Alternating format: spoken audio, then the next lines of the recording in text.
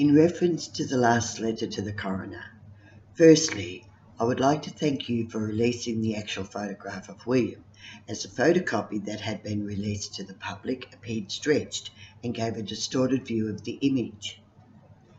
The picture on the left is the photocopy, and when you compare it to the photo that was released later, the difference is evident. In the timestamp, as can be seen on top of the photocopy, there is a 2-hour discrepancy. But as yet, we have not heard the results of the independent metadata experts' findings, or have we been given any reason for why this has happened. Speculations range from that the time on the camera had never been set properly in the first place, to the time was changed to match the story told of when the photo of William was taken. Hopefully, the results will shed some light on the case, as nothing else has so far, regardless of the numerous searches of nearby bushland and the many interviews and questioning of a growing list of suspects. Finding out what happened to William doesn't appear to have moved any closer to being solved than since the first day he was reported missing. Mr. Craddock told the inquest that 97% of child abductions in the United States involved family members or close acquaintances, although he added, but a stranger could have taken William, and suggested that William was likely taken by car. Why even put forward that a stranger could have taken William, or even suggest that William was likely taken by car? This isn't a fact, it's an assumption that is not warranted and could lead the investigation into falsely diverting the course of justice. As we wait for the return of the test results of the timestamp on the photographs, I find myself becoming rather sceptical about what the results will show. Time in the William Tyrrell case appears to change to suit the circumstances.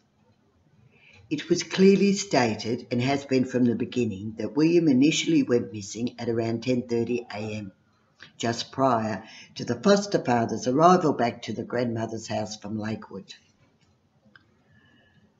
When the emergency call was made at 10:57 a.m, the foster mother reported that William had been missing for about 5 minutes before she commenced a search of between 15 to 20 minutes, which, as the O operator figured out, would make the time of William's disappearance at about 10:30 a.m.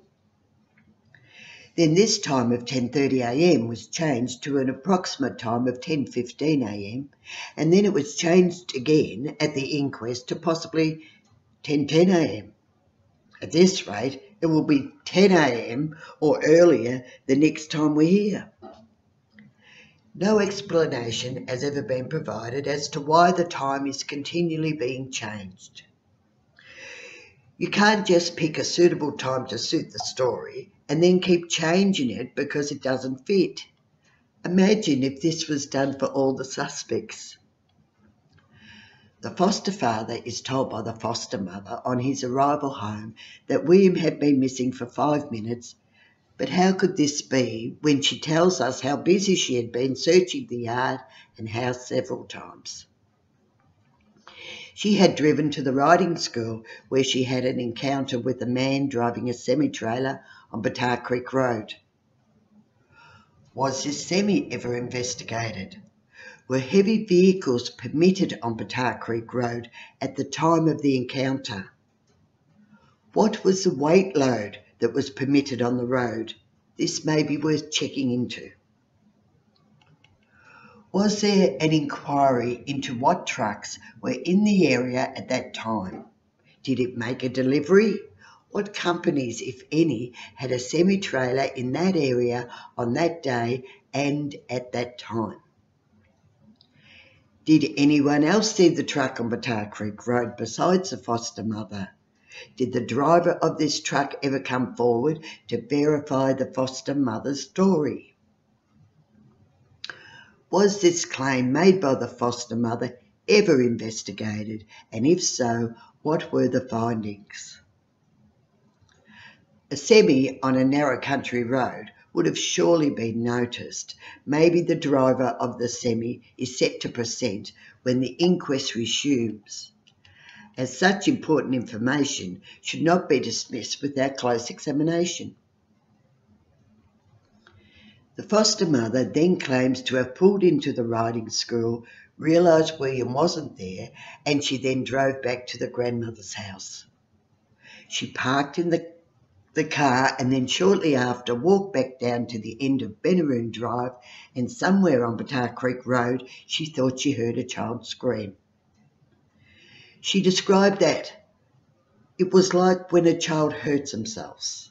Unexpectedly, there's a scream, and it felt like a scream. It was quick and it was high-pitched and it was sharp, she recalled. She went into the bush to investigate, and after thinking it may have been a bird, she came out of the bush and walked back up Benaroon Drive, where it is said she had met a neighbour. Why did the foster mother take 2 trips, one in the car and the other on foot, down Benaroon Drive to Batar Creek Road? Wouldn't it be plausible to consider that after searching in one direction without finding any trace of William, that you would look in another direction? Why would you head off in the same direction that turned up no result? When did the foster mother first inform the police of this incident? Such a description as given by the foster mother would have surely sent the investigators scurrying to the spot. Were the dogs brought in? Was the area immediately cordoned off? Were forensics taken and the area searched? Well, it appears not by all accounts. The foster mother had dismissed what had sounded to her initially to be a child's scream, and she thought it may have been a bird, and that's it. No further inquiry into this necessary. Why? She also thought it was a child's scream and a child had gone missing. Why then would this have been dismissed without any further investigation? Also, I am no mathematician, but I can figure out that in 5 minutes it would have been impossible for the foster mother to do all the things that she claimed she had done. The foster mother received a text message from the foster father telling her that he would be home in 5 minutes. We then have the foster father arriving home, and he points out to us that his wife is sitting in the deck chair, and she tells him that William was just here and that he had only been missing for 5 minutes. If what the foster father is saying is true, then all that the foster mother told us could not have happened. If what the foster father is telling us is false, then why would he be claiming this conversation between him and his wife took place when he arrived back from Lakewood if it didn't? It is obvious that they both can't be speaking the truth, as they are both telling totally different stories. Did the foster mother do all the searching that she had claimed she had done? Or was it, as the foster father claims, that she was sitting in the deck chair and she told him William was missing for 5 minutes and she couldn't find him? Now I ask you, can anyone expect to find a missing child while sitting in a deck chair? The William Tyrrell case has too many twists and turns to count.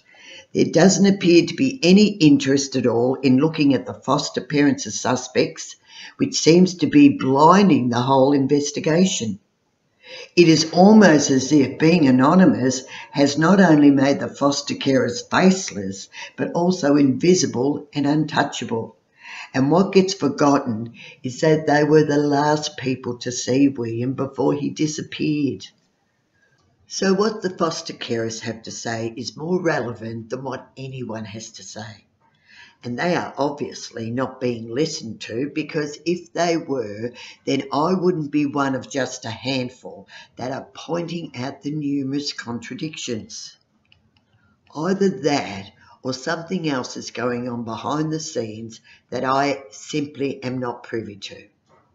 Makes you wonder, with all these tight-lipped investigative journalists reporting the same views and playing it safe without any actual investigation happening at all. So back to trying to figure out some of this confusion. The foster father also tells us that within 5 minutes of his arrival home from Lakewood, that his wife phoned the 000 operator. If this was true, then the 000 operator would have been phoned at about 10:35 a.m. But we all know that the call to the operator was at 10:57 a.m. How could anyone figure out what is going on when you have so many different stories happening? No one is making up these stories about the foster parents. It is them telling us these different stories themselves. Can they all be true? And if not, what would be the motivation behind such contradictions?